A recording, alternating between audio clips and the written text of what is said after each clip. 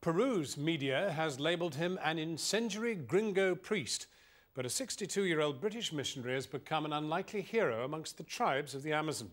Brother Paul MCAuley from Portsmouth has lived in the Peruvian jungle for a decade. The authorities say they want to deport him for provoking civil unrest amongst indigenous tribes.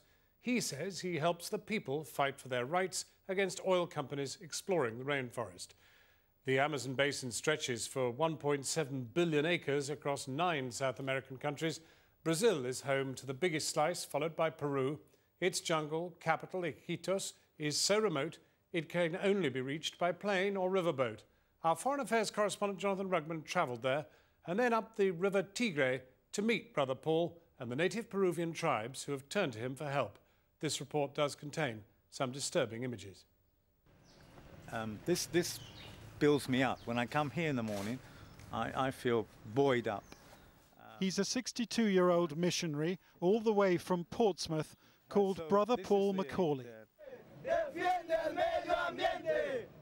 And amid the indigenous tribes of Peru, Brother Paul is a hero.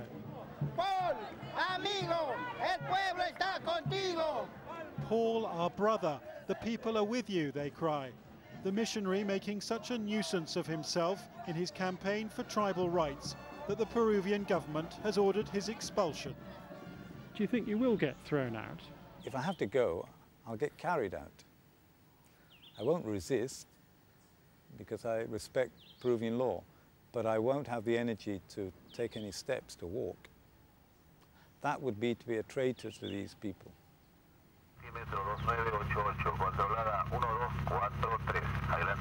For the last decade, the Amazon rainforest has been Brother Paul's home. A maze of muddy rivers meandering across the ecological wonder of the world.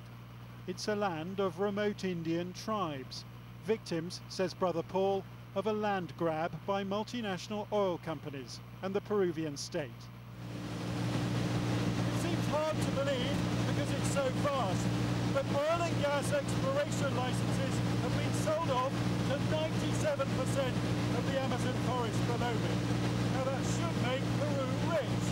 The question is, at what cost? My pilot spots our destination and we prepare to land. Gliding in over the River Tigre, close to Peru's border with Ecuador, in what looks like a paradise that time forgot.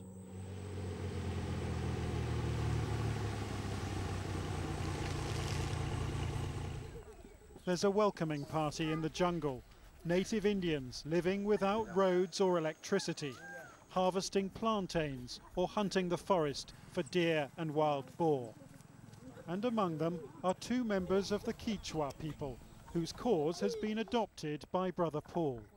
Julia Chuhe says that 7 of her children died after an oil company polluted the Tigre River. They died by vomiting, just like that. They threw up a lot. First we thought it was the witches. We took them to other villages, and there they died, vomiting blood. It was all about the oil. Her surviving son, Jose, is beside her. Brother Paul helped get him out of jail, where he says he was tortured for protesting against the oil companies and the abuse of native human rights. I asked Paul to come so he could see and tell people about the way things are. And he came, and people started to believe. They realized we have the right to fight against pollution, against poverty, and for our way of life. We head back to the provincial capital, Iquitos, to meet the man many Amazonian Indians are turning to for help. 97% of our region is already under exploration or exploitation. And then in his map room, Paul MCAuley shows me how energy companies are carving up the Amazon, with plans to export hundreds of millions of barrels of oil. But what of the Indians who live in the forest? They've been informed that the petrol company are coming in, but they haven't been consulted. And that's where the weakness is in the dealings with the government and the petrol companies. It was Brother Paul who filmed these pictures of the River Tigre, blackened by oil, and he's asked for an official investigation. And it was Brother Paul who obtained this chilling video of a man apparently tortured and killed after demonstrating for native rights. The death of the native has never been investigated. We're now going on 2 years and we know nothing about how he died. The Peruvian press has called him a white terrorist and an incendiary gringo priest. But amid the 10 Indian tribes he is educating in peaceful resistance, he's an inspiration. The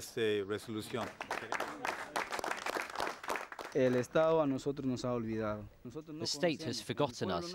In my village, we don't even know who the president is.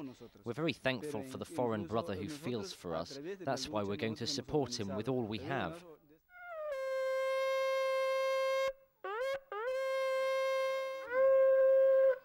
Last week, the missionary became front-page news. The Peruvian government said he had breached public order and acted against the state, and that it was expelling him as a result. We're the only group that really permanently works on environmental education and the human rights of the natives in the middle of the forest. And it seems that because we're well received by people, because they know that we're playing a very balanced role, it seems that authorities don't like that. This is what makes the authorities nervous.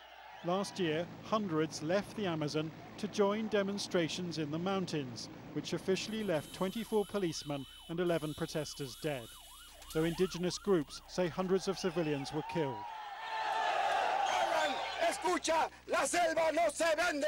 Listen, they chanted in a message to Peru's president, the jungle is not for sale.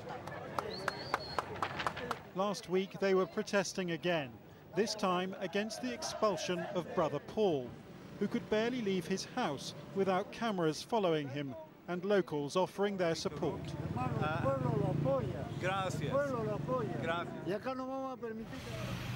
The missionary's been awarded an MBE by the Queen for services to Peruvian education. What have you done with it? I gave it away, actually. I gave the medal to somebody, a group in Spain who were helping us. The medal doesn't impress the regional governor either, who says it's time for the brother to go.